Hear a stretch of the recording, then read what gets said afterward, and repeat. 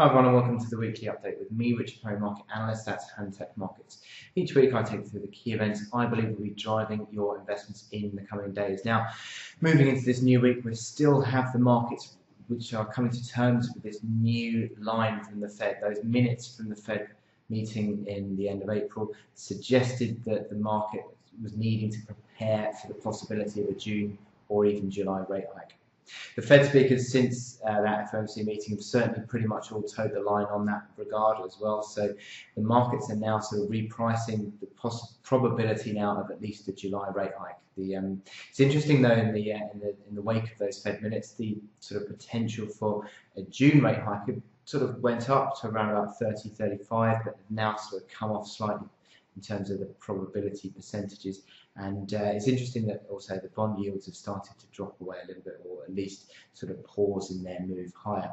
Now we've seen on the back of this move, or this repricing, the dollar significantly sort of moving in a strengthening fashion, but that now is starting to stutter, and it's sort of coming up to a point at which the dollar is testing some key levels, certainly against the yen, and also coming back towards sort of a key long-term pivot on the euro as well. So it really is an interesting time at the moment, and sort of this move into this week, sort of we have this focus, this renewed focus on data dependency.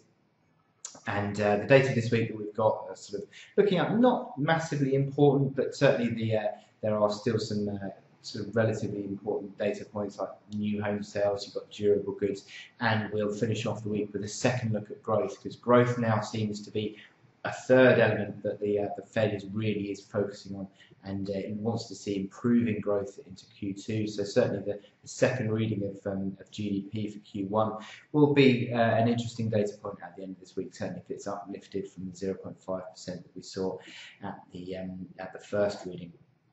So where do the markets sit at the moment? Well, we've got the Forex markets, which, as I said, dollar strengthening, but is it sort of coming up to a little bit of a key sort of crossroads area? Sort of, you're seeing the euro dollar, which sort of lost the support at 12.15 last week. Now the next level is 11.42. But my thinking is it's going to be coming back towards 11 figure, which is sort of a longer term pivot line that's been in place for the last sort of 16 months or so. In terms of your sterling, well, you've got that added sort of volatility aspect of the Brexit debate, and you constantly get sort of news around Brexit. Sort of you get to see sterling pushing higher, then pulling lower, and it's interesting that we're still finding that, and I think that's going to just continue to ramp up in the coming weeks. The volatility on sterling is going to remain pretty high, so I think sterling is going to struggle to really trend at the moment. It's sort of pulling on a slightly more positive bias at the moment, as the opinion polls seem to be sort of moving towards the Remain vote, but it'll be interesting to see how that pans out. But certainly at the moment, cable seems to be relatively well supported above 44 figure. In terms of dollar yen, again, as I said, we've had that sort of bounce, that near-term rebound for around sort of 2.5–3 weeks for the dollar. Is it starting to come up against a lot of technical resistance?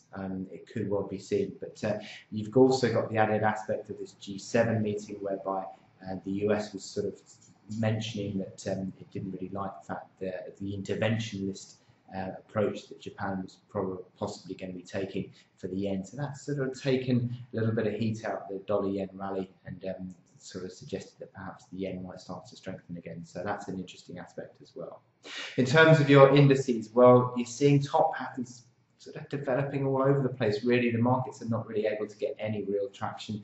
You're sort of towards the end of earnings season. It's not really sort of got any real positives to drive now. The market is sort of looking towards this Brexit and the potential for the volatility aspect, and maybe even a Brexit vote. Although, again, as I said, it's not likely, but still is a possibility, and that is another reason why sort of maybe markets are a little bit sort of being held back at the moment. But certainly these big top patterns, 2034 is the key level on the S&P 500. You've got 9737, which is your initial key support, protecting 9,500 on the DAX, and 6036 on the FTSE that it needs to hold.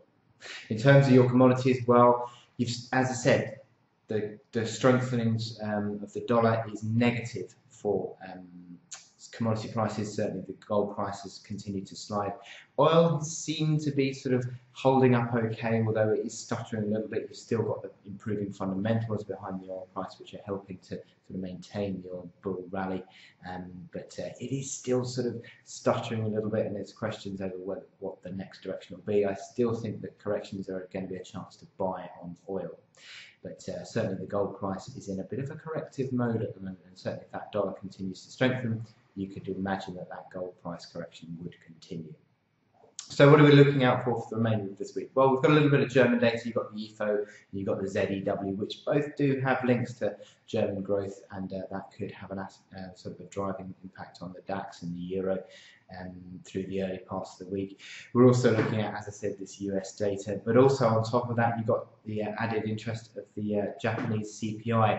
Is inflation in Japan going to again fall further into deflationary territory? That's the expectation, and what would that push the BOJ into doing, or could there be further sort of moves to ease monetary policy on the back of that? So that'll be interesting. But the US data will certainly be the key focus, I think, with GDP, the pinnacle, at the end on Friday. So I wish you good luck in your trading throughout this week, and I will speak to you next time.